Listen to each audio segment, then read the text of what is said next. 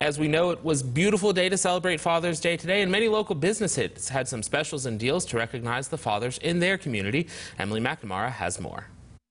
Visit Mountaineer Country is the go-to place for holiday specials and events for all over north central West Virginia, and they had everything from land to water activities you could do to celebrate your dad. Everything from Father's Day food specials to zipline tours, canoe and kayak rentals to axe throwing. They had something for everyone in the family. Some local businesses like Tuscan Spa had deals going on for dads, and they do for another week, where if you buy a $100 gift card for any of their services, your father can enjoy a haircut courtesy of Tuscan Spa. Fathers have always done so much for me, and I guess a lot of people here, and it's good to give back to the fathers that have done so much for us and then also done so much for the community itself. Rosemary Time at the Preston County Country Club also had their special seafood boil deal for dads, including their top-of-the-line crab, mussels, potatoes, and kibasi. Basically, it was just to get all the fathers together. We're doing a raffle today as well, and just to bring all the families together. You know, get a sense of that community vibe here at the restaurant. Several other businesses were celebrating Father's Day, like Tin 202 on High Street, who were allowing customers to craft their own specialty cocktails themselves, just for their dads.